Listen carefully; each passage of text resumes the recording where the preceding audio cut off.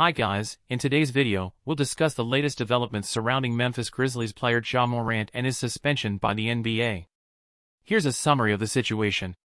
Ja Morant has been suspended indefinitely by the Memphis Grizzlies after being seen on social media with a gun once again. The NBA is now considering imposing significant discipline on him. NBA Commissioner Adam Silver revealed that his office has gathered additional information on Morant since the previous discussion. The league could have reached a decision already, but they decided to wait until after the NBA Finals to avoid disrupting the ongoing series. Silver mentioned that a player's history is taken into account when determining disciplinary measures, which implies that Morant's previous suspension and gun-related incidents won't work in his favor.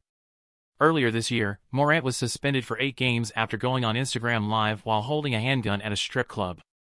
The suspension was presented as an opportunity for him to address his mental health. Morant expressed remorse and a willingness to learn from the incident. Unfortunately, it seems that Morant did not fully internalize the lesson.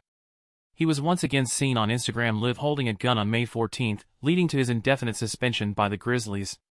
Silver expressed shock at Morant's latest incident and confirmed that another NBA investigation would take place. While acknowledging that the initial suspension may not have had the desired effect, he emphasized the league's commitment to supporting Morant and helping him improve. It is expected that Morant's second suspension will be longer than the previous 8-game suspension. However, what happens next will ultimately depend on Morant and his ability to make positive changes in his behavior. Thanks for watching. If you found this video informative, please subscribe to my channel for more updates on the NBA and other sports news. Bye.